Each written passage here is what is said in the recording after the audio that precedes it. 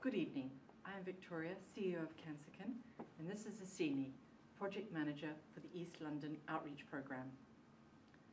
For over 20 years, Cancerkin has given support to women in North London living with breast cancer. They provide them with complementary therapies and experienced patients. Experienced patients are women who have had breast cancer themselves. These experienced patients hold their hands while the women with breast cancer are going through their treatment.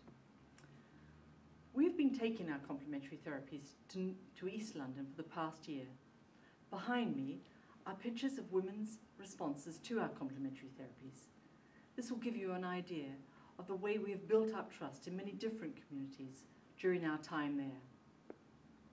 I'm here tonight to ask you to help us reduce the one-year breast cancer mortality rate for women in East London. This one-year mortality rate is one of the highest rates in the UK. What does this really mean? It means if a woman is diagnosed with breast cancer today, by next March she will be dead. For example, if 100 women are diagnosed in Kensington and Chelsea, 96 survive, 4 die. But in Tower Hamlets, 89 survive, 11 die. The reason these statistics are so bad is because the cancer is diagnosed late. Let me start by telling you the story of an 18-year-old Somali girl with advanced breast cancer. Her father refused to allow her to have a mastectomy because the mutilation would make her unmarriageable. He was persuaded only when it was explained to him that without the mastectomy, she would die. In some cases, men won't allow their womenfolk to go to the GP if that GP is a male.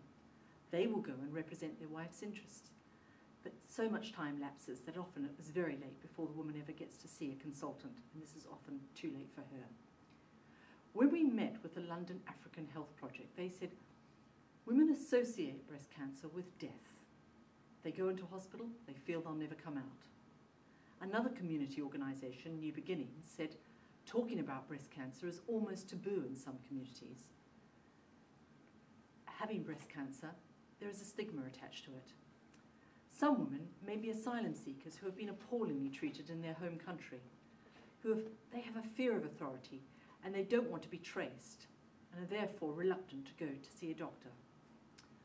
When we convened a pilot breast awareness session using our free complementary therapies to encourage women to come to our centres, we met a group of young Bangladeshi women.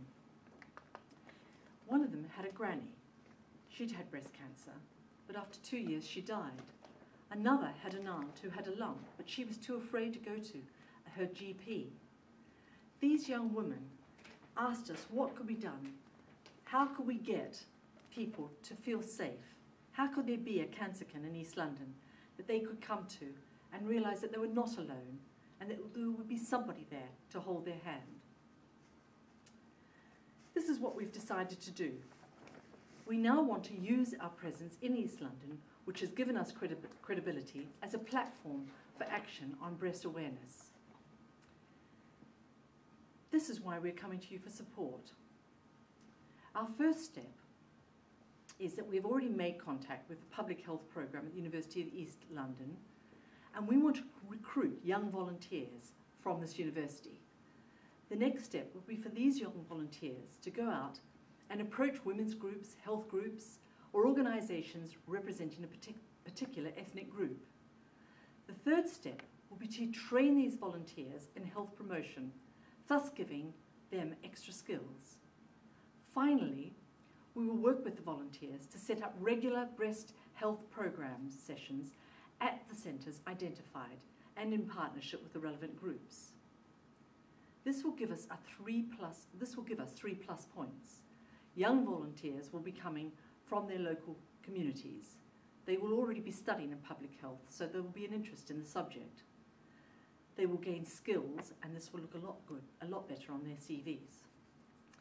We need your support to meet the volunteers' expenses, travel and food. Help us pay for venues, catering, etc. for the sessions, the production of literature, and to pay for the monitoring and evaluation of the project.